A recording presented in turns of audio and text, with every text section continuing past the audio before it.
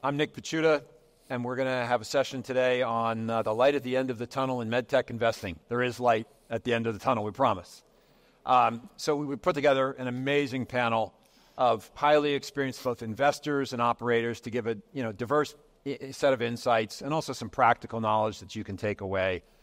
So I'm Nick Pachuda. I was a surgeon for 10 years, 20 plus years in industry. I've had 3 successful exits. Worked at 10 years at Johnson & Johnson, leading external innovation in medtech. In the last 4 years, I've been a general partner at Mountain State Capital. We're going on to our second fund, a $100 million seed stage fund. And I'm an operator at a clinical stage biotech called Peptologics, creating new antibiotics for medical device infection. Let me turn it over. We'll just go down the line for some quick introductions. Hi, everybody. Sean Morris. I'm with Cultivation Capital. I also run a company called Amplify Vascular. I'm based in St. Louis, Missouri.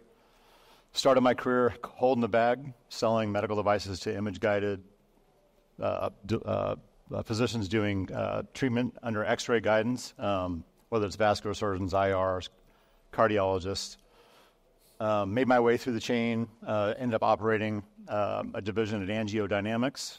Then I started a company building a venous stent. Boston Scientific acquired that, did a stroke company. So I have an operational side, and then on the investor side with Cultivation Capital, again, a fund for life science focusing on vascular medical devices. So it was a pleasure to be here. Look forward to this panel. Hi, folks. My name's Eman Namati. I'm the CEO of SpectraWAVE, a intravascular imaging company based out of Boston.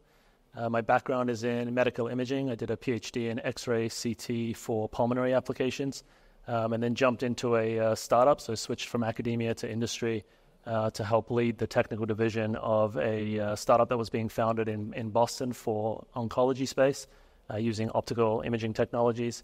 And then about 4.5 years ago, joined SpectraWAVE to take it from concept to commercialization, which we kicked off about 6 months ago.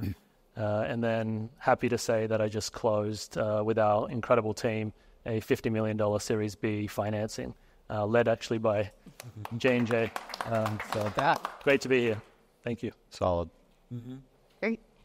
Good afternoon. Anita Watkins. I'm the managing director of Rex Health Ventures. I'm the non-operator up here, but get to operate a fund that serves as the corporate arm for UNC Healthcare. We're a 12-year-old fund. We invest all across the healthcare spectrum and certainly have seen the rough times and the good times and look forward to talking about the good times. Hey, guys. Omid, Akhavan. I lead Anthro Ventures. We're a family office based out of D.C., mostly do clinical through commercial stage medtech. My background, bioengineer by training, early career in clinical research, and then management consulting, strategy, business development for Becton Dickinson, and then moved into investing about 8-9 years ago. Great. So obviously, a fantastic panel with a ton of investment and operational experience. So with that, let's kick it off and just start with something maybe not so simple, is the current macro environment, right? And Omid, I'll start with you. Given the current macro, what are your thoughts on the current situation? And then what kind of deals are getting done? What kind of risk are people actually taking right now? Yeah, so what I've seen over the last year, I think we had a panel back in Dana Point. We were talking about the challenges in medtech and the harsh realities. And I think this last year has been pretty hard for early stage medtech. The macro environment is a little bit confusing. The market's very volatile. We hit new highs, then the market's dropped, the election's coming. So I think people are wary to deploy capital, and a lot of folks are just holding cash. Collecting their 5% on T-bills and waiting to see what happens in the market. But we are still seeing deals get done, right? Eman, perfect example. There are a bunch of other LSI alumni. And so I think the market is opening back up. Investors, I would say, over the last 2 years have been very cautious, but they all raised funds in 2020, 2021, 2022. Ultimately, they have to deploy that capital on behalf of their LPs. And so I'm seeing the checkbooks really opening up.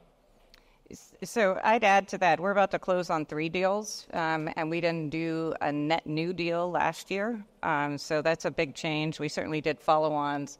But I think one of the things that we're hearing from co-investors, especially we play a big role in helping pull a syndicate together for companies, especially when we have a lot of conviction around it. We have clinical buy-in. One of the things I'm hearing from funds is they are so heavy on overvalued companies that still haven't hit their valuation or inflection points. They want as safe a deal as possible to round out their portfolio. So they're looking for really investor-friendly terms. They're looking for commercial stage. And so one of the ways that I'm seeing deals get done is the terms are really changing. I look at the 3 we're about to close. There's liquidation preferences, there's warrants, there's big drops in valuations. And so I think that's the key market indicator right now is to get a deal done, you've got to be willing to look at, I don't like the flat as the new up, but in a lot of ways it is something that's got to be considered to keep the company going. Yeah, we found that to be the case as well. It definitely has warmed up in the last probably 6 months. I would say when we first kicked off our Series B fundraise about 12 plus months ago, it was a really tough period, and I think you have to give some concessions, like you said, Anita, and but ultimately I think getting the right syndication is key, and as long as you can get the right people to the table. Then I think you can have a good path forward, even if you have to have some concessions on valuation. Eman, what was the trigger that went from trying to raise capital to actually being able to get it across the finish line? Yeah, I think, it's interesting. The process itself was not atypical as far as meeting with really good quality investors and sharing the vision. I think one of the things that for us, we had just transitioned into a commercial entity, and so there was a certain amount of de-risking, of course, that had happened with the business, and now the question is, are we going to get traction in the market? And one of the things I would just say, just generally to anyone out there raising money, is don't take your eye off the business itself, the core business. Need to keep pushing that forward, and ultimately at every stage, as we brought in new investors to the table. It was the positivity around how well the business was doing that drove them into the investment round itself. But for us, I think ultimately, just to pull it all together, it was having a strategic lead the financing, which I think a lot of the venture groups, although they were quite excited about what we were doing, it brought us another level of validation to the company today and also its future for valuation.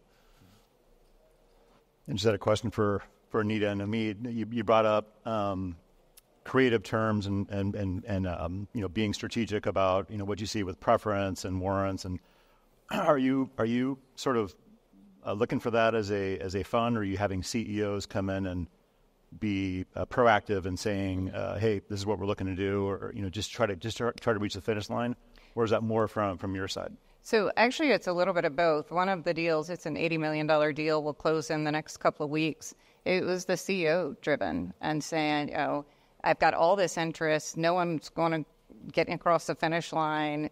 They all keep coming back and saying it's a valuation. Let's tack on a preference. Let's tack on some warrants to incentivize. And I think we filled out the syndicate in about 4 weeks after that. So I think sometimes if you're a CEO, you're reluctant to do that because you feel weak, or maybe your board isn't aligned that way, and to go to an investor to say, what else can we do to make it more attractive? You always take pride in wanting to, fund your company, or maybe not use a placement agent to help you fund the company, or to go to your board to say, because you feel maybe it's a point of weakness, but you're really just trying to be creative and make it a win-win situation. So I was just really curious. Omid, what do you think about how people, if they come to you to say that? I know you're creative anyways, but. No, so I think it's about, so it's always a balancing act as an investor, because you obviously want the best deal, but you want management to also be incentivized and properly incentivized. And so as an investor, your job is to balance, ensuring that whoever's sticking around with the company, so let's say there are some legacy co-founders that have left and gone on to do other things, you're a lot less worried about their interests than you are, the management team. And so I would say, one, it's about ownership, right? And kind of where the company is in the cycle. And as an investor, you generally want to maximize ownership for the least amount of dollars. And so depending on where you are in the life cycle, obviously if it's all been great and you're continuing to progress and you had great clinical data and you're moving to commercialization, you'll have an easier time raising. If you had trouble and you have to now re-engineer your device, you're in a different position. And so I think as an investor, it's about managing risk. And the risk is your management going to stick around after you make this investment and actually drive? So if they go from owning 15% to owning 2%, which I have going on in one of my portfolio companies, it's how do you defend their interests so that they stick around and are motivated? And then in terms of just optimizing for risk-adjusted return, sometimes you have to add a liquidation preference. I mean, there's always standard terms or 1x liquidation preference. Investors get their money back if you sell for a very low value, but generally that goes away once you clear the hurdle of dollars invested. But and for the audience, participation means that you not only get your money back, but you also get your percentage ownership in the company after that from the proceeds. So you kind of get one more turn or two more turns or three more turns on your money. And I know they were very common kind of post-financial crisis, 2008, kind of started to go away in 2015. And I think, liquidation participation features are coming back just because investors have to manage downside risk and optimize for return. Yeah, I don't think anybody's going through sort of the standard process anymore. You've got sort of different types of investors leaning in. You've got everybody I've talked to this week. We're doing a note, and then we'll do our priced round when the terms get a little bit better. There's folks taking venture debt, et cetera. I wanted to maybe touch on the topic of the different types of investors, and given this macro, we know there's high net worths and family offices, early venture growth capital, private equity, strategics. Who's leaning in right now, and who's sort of leaning out? And I'll just turn over whoever wants to jump in on that one. Go ahead. Yeah, sure. Yeah, I think they all are. It's a very wild, wild west sort of a thing. And I think as a CEO, as I am one, you have to just put yourself out there and talk to everybody. I mean, some people might say, well, if I have a strategic on board, then it caps my upside. I've had personal success with bringing a strategic into my cap table with Venity, the venous stent. I had both Philips or Volcano that got acquired by Philips, and then Boston Scientific. At the end of the day, there was like a hot minute of competition, which is really exciting. Boston Scientific was the entity that took us out, and it was a good return for investors. So I think it's a sort of level of comfort. It sort of paves the way for who might acquire you, and there's of course dangers there if they say, well, we don't like you anymore, and then everybody's wondering why you smell like a dead fish, So I think strategic investments very interesting, and more of these corporates I think are doing their own venture funds and looking at either white space opportunities or investing in areas where they want to look into and eventually build portfolio strategy around. But I also see, and I'll be quiet after this, but I also see family offices really coming in to play a lot more because they're getting more organized and more structured.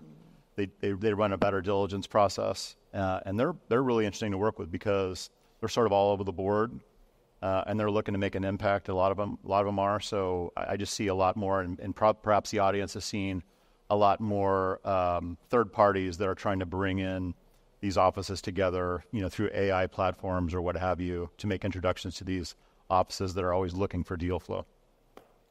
Yeah, I would echo that. I mean, through our process, we took on pretty significant amount of convertible note dollars, and then culminated in the final Series B, and that came from very much individuals, family offices, employees, and then existing investors, users in some cases, and then ultimately it was a very, very kind of typical, I would say, VC round, although it was led by a strategic and included, blue chip venture groups in the final Series B. But, to the extent that you can, speak to every single person that will listen to your story. Even if it doesn't lead to any dollars today, you never know in 12 months, 24 months, 48 months, those relationships will come back in a positive way. I definitely feel like it is a lean-in moment. I feel like everybody's looking. Compared to 2022 and early 23, where I had investors saying, look, we're just pencils down right now, especially some of the funds like mine, other health system funds. And there's like 30 something of us now. So this is, as a sector, we've grown quite a bit over the last 10 years or so. But there was a lot of concern with balance sheets, and folks were just penciled down. And I'm not seeing that now. I feel like it is definitely a lean-in moment, and people are looking for the deals. As your first point, there's a lot of money that needs to be put to work, right. And they're just looking for the right terms.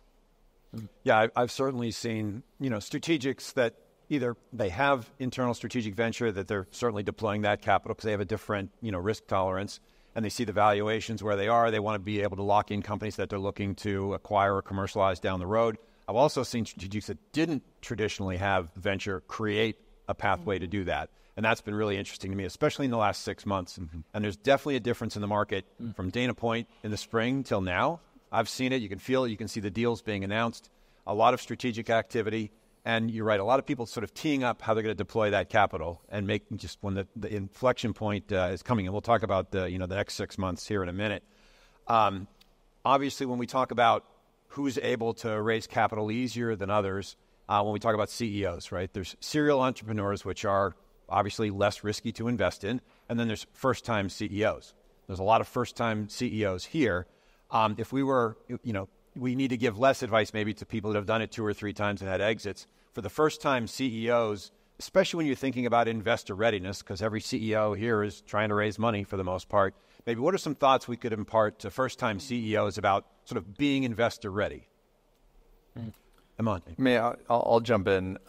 So I think in any investor process, you need to convince them that the problem you're solving is important and that you have a solution that has a potential, to generate a return to serve the market.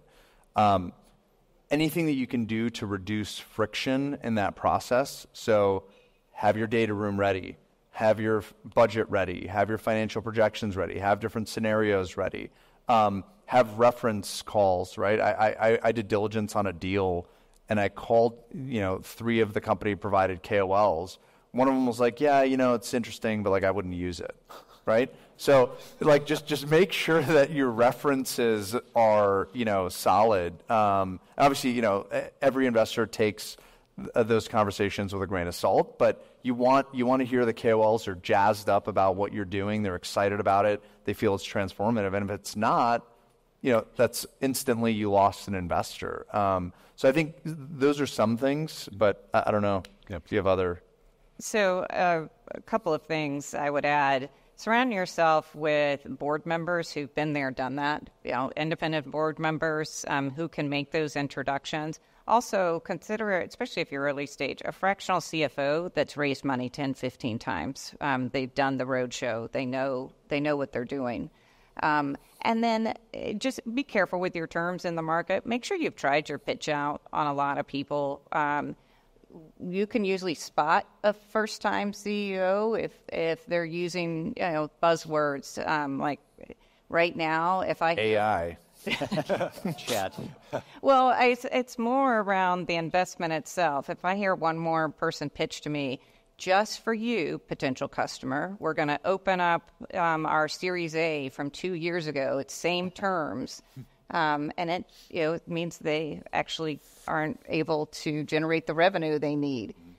So just be honest with what's going on with your company. We're having trouble with customer traction. We could really use a corporate, especially a health system fund, to help us understand that sales strategy.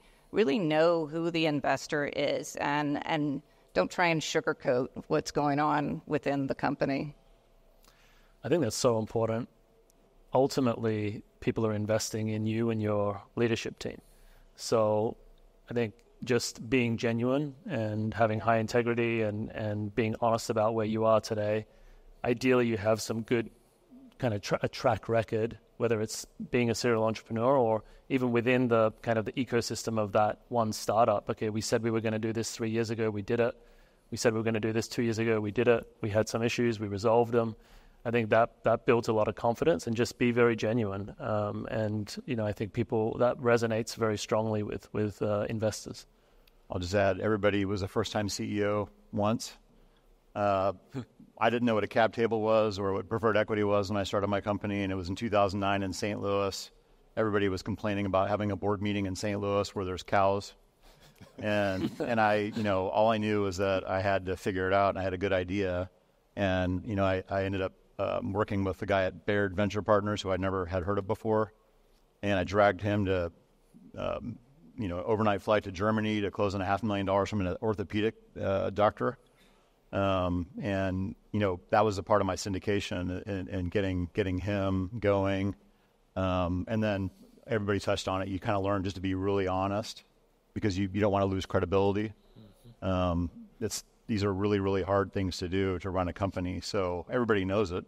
And if you can identify what your headwinds are, and you have some ideas on how to address it, that's obviously, a really needed thing. And then people. People make the difference all around. So align yourself with really good people that'll go to battle with you, and, incentivize them, and you're off to the races. Yeah, speaking of the races, right? When I think about investment, you can either invest in the jockey or the horse, right? You've got to have a good jockey first. Then you'll get to the horse, right? But to me, I'm looking for a CEO that's got passion, conviction, and they're coachable. They will listen, and they know their blind spots, or they're willing to hear what their blind spots are and then address them, right? That is so critical.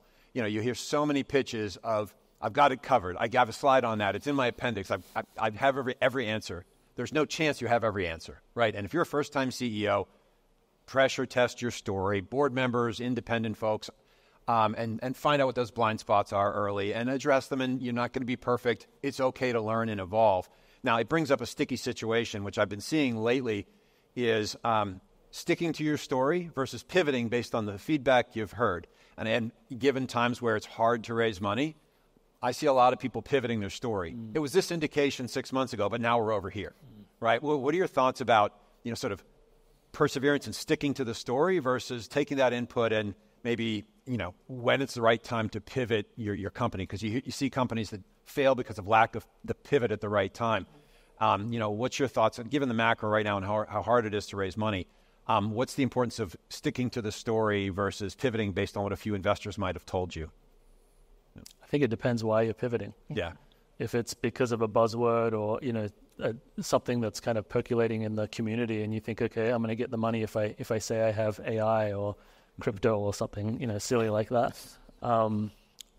versus you really understand your business, you've learned something unique by putting it into practice, and you've decided, this is actually a better use case or a better business proposition.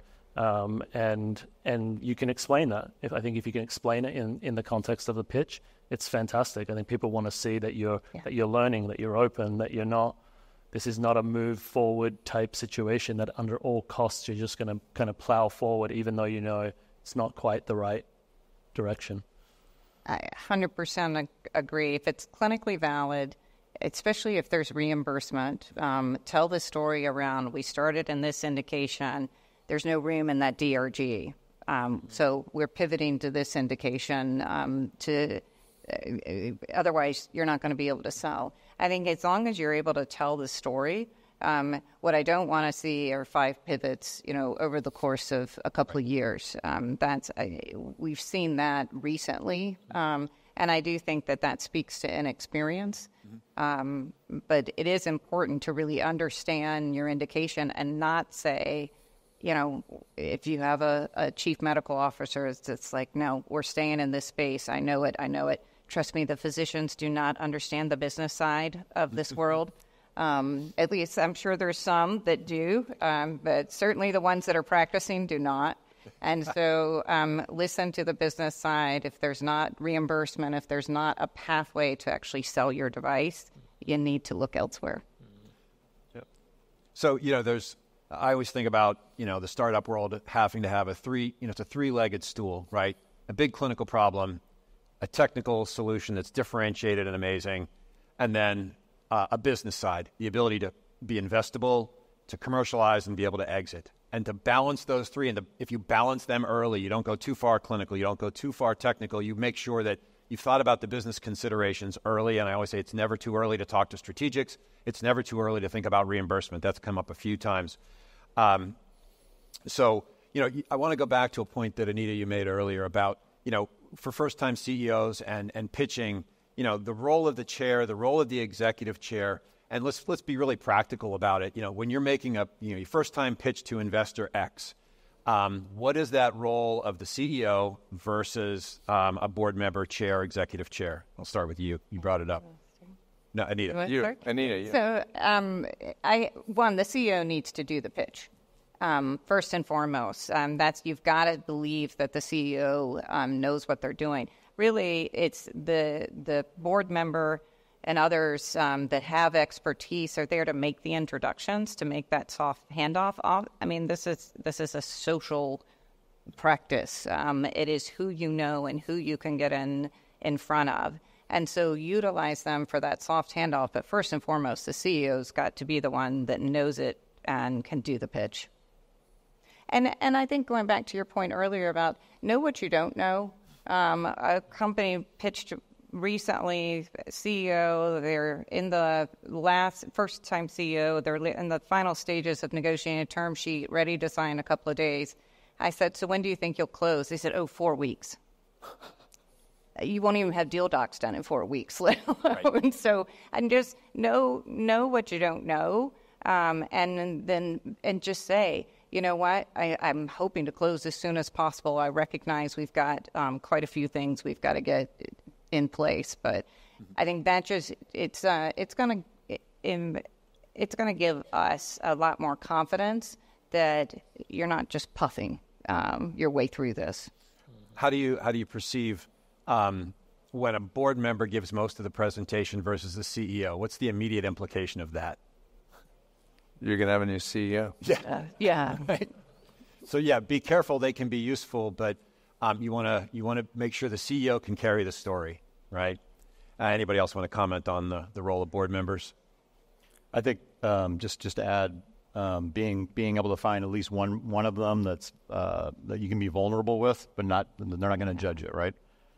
So you have to be able to go and say, hey, I have this issue. Like I have a dashboard that I try to use on my board meetings where I say, here's what's going good, here's what's not going great, and here's what keep me up at night, right?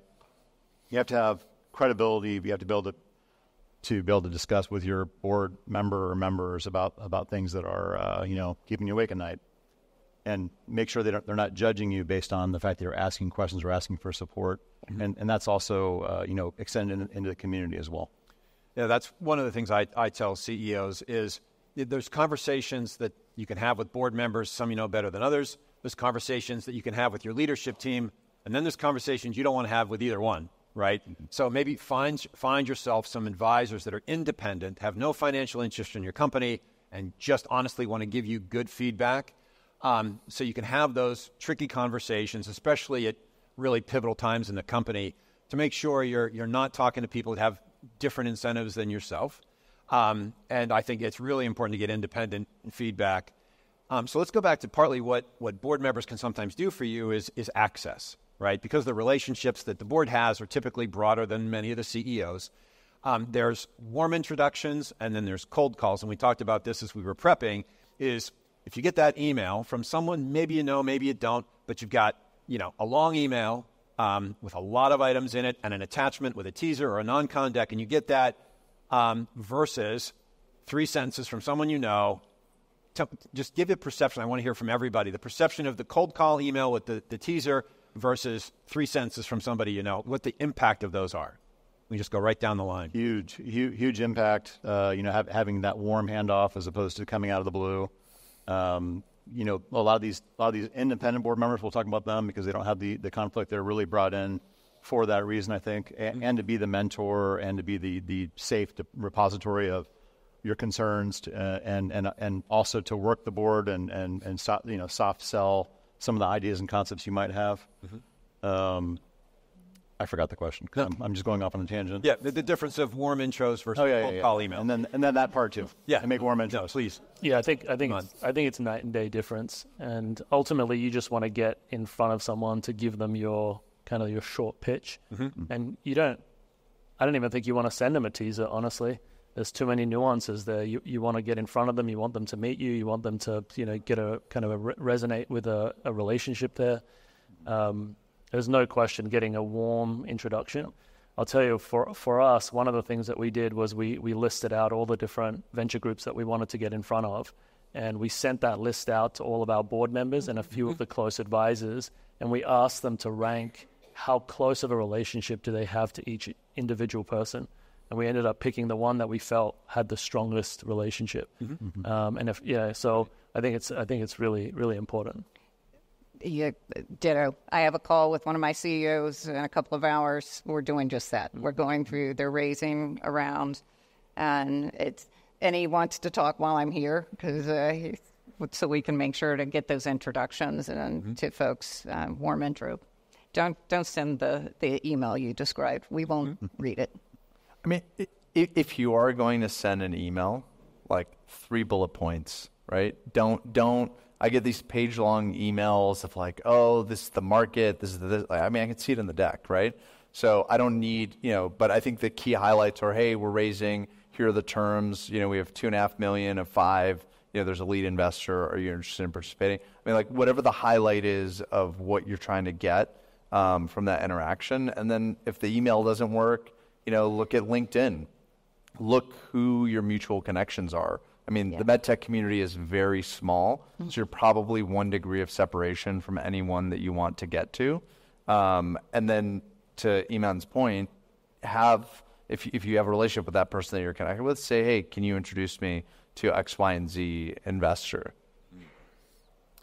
So, given the current macro, challenging to raise capital, there are a lot of people out there that claim they can help you raise capital, right?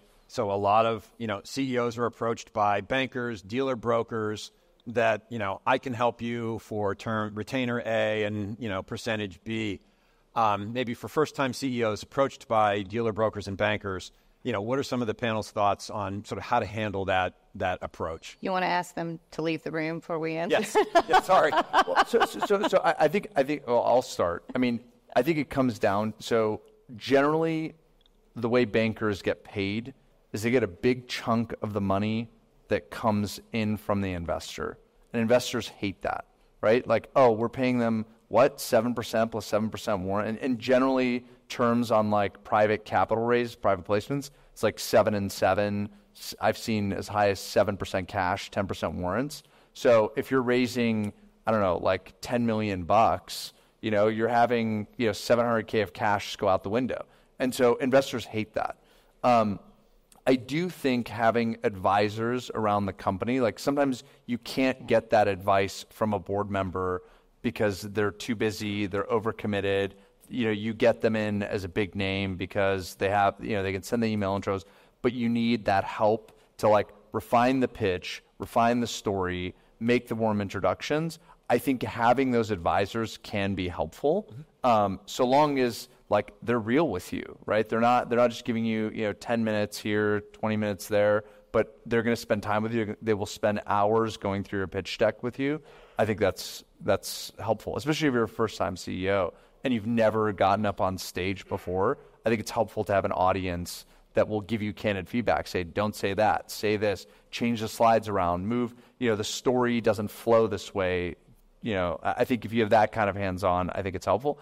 And bankers generally don't do that, from my experience. I mean, there's definitely a role to play. 2 of my portfolio companies right now are working with bankers in different capacities. I think one thing to keep in mind is don't fall for that first date. Because if they come to you and they tell you they're very excited about what you're doing, there's probably 5 or 6 others that are also very excited about what you're doing.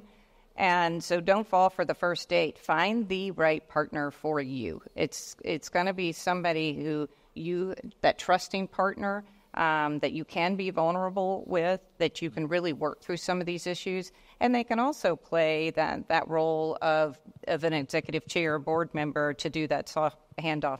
But none of that should come at a cost. They should be in it for the relationship, and the upfront should be next to nothing, if nothing at all, to just build the relationship. Yeah, I get very wary when there's a huge retainer right up front, plus a big percentage on the back end. You see, a lot of activity of introductions very quickly.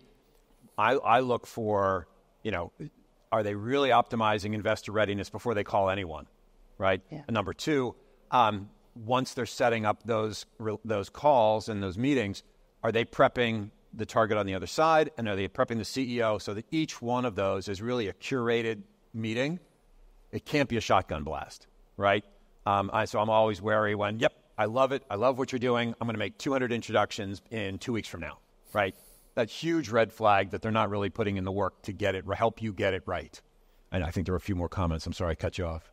I've seen a lot of stories where companies go out with a banker, they blast to everybody, everybody's heard the story, things don't go well, now they come back to market and it's a stale story and it didn't go well and they didn't deliver and all the things that were promised a year ago didn't happen. So you've lost a big audience. And I think that's where, the comment around the curated interactions is so important, because you need to understand what these funds are looking for. As an example, like if you're a preclinical stage company, like you shouldn't be having conversations with Endeavor Vision and MVM because they're, revenue stage investors, right? And in the same light, I think you just have to be deliberate about who you talk to and approach. And, it's fine. Like, hey, you're running your clinical study. You may be prepping for a commercial round. Go talk to those folks. But if you don't even have your product developed, you're never going to get traction, and you're just going to be frustrated. And so I think you have to choose the conversations wisely. Mm-hmm. Yeah, agreed. Yeah, I was going to say, I think for a venture round, at least for me, just my own style is to have a direct connection with the venture group, particularly someone who's ultimately going to probably be on the board, who I see as a part of the team. So I think the hiring someone that's in between you and them, even in that initial outset, just doesn't feel as impactful. And I think doesn't build on the relationship the way that I personally would like to do it. Yeah, but you got to do what you got to do. So there's no shame. And, we talk about bankers or we talk about placement agents. Placement agents are, they're, usually a step below the rung, and you're going to have a relationship with that individual, that entity but they're going to have a tail. When the investors they bring to you, they're going to say, hey, if they invest again, I want another dip on that. So you got to be really careful to what you were saying. Make sure you know who you're getting in bed with. And it is very much like dating. Sorry about that's a horrible reference, but if you're out there and you're talking to people, you want to have good credibility, and you want to be the person that's talking to the investors. Mm-hmm. But there's no shame in it. Sometimes you just need to do it because you're operationally focused on something so important that you just don't have the bandwidth to go out and do it. So you find somebody that can help you make some introductions, and you reward them for it because having capital is necessary to move the needle. Okay. Yeah, and that's a critical point, right? If you don't raise the money that you need to deliver at whatever terms, under whatever circumstances, with whatever partners, you don't survive as a company, right? So you have to get the capital in the door, and I think that's the hardest thing about being a CEO is you not only have to run the business, but you also have to make sure that the business is funded. Mm-hmm. So we have about a minute left. I want to give everybody an opportunity for some quick parting shots. We're just going to run down the line. Omid first, and we'll just come this way. So some quick parting shots for the audience, something they can take home. I just said mine. All right, cool. Awesome. Anita. I think this panel is appropriately termed. There is light. There's a lot of deals getting done. I think we're going to see between now and the end of the year deals probably that exceed what's gotten done up to this point. So I think just keep at it, but most importantly, use this conference as an opportunity to build those relationships. There's a lot of good people here, and this is a perfect venue for it. Yeah, great. I would just say, just build the relationships. you don't know when and where they'll come back, and it may not be directly with that individual or that group, but everyone in this community speaks to each other, and I think strength will build on strength, and positive reference to the company and to you and the leadership team will come back in a positive way. I would just say keep pitching, pitch away, and it's even if you get a no, ask for the feedback. Mm-hmm. Where do we miss the mark? Because that's going to make you better at telling your story, and they may come around again in a year or two when they're more ready for that investment. Mm-hmm. And I would say, we talked about it earlier. People matter. You and your story matter. To me, you have about 30 seconds, and you're either going to be getting a next meeting or we're going to be done in the back of my head. So, I want to know that our relationship, if we're going to invest in your company, we're going to be working together for years probably, and you're someone that we want to work with, and that you also have a relentless focus on bringing that clinical transformational technology to market, and at the same time, you have also a relentless focus on liquidity, and you are focused on the same goals that your investors are focused on. So to me, people matter. Keep it quick and brief, and keep it simple, the story you're telling, and have a focus on the same goal that the person you're talking to has. With that, what a great panel. I really appreciate everyone's time. Thank you very much. Thank you, everybody. Thank you.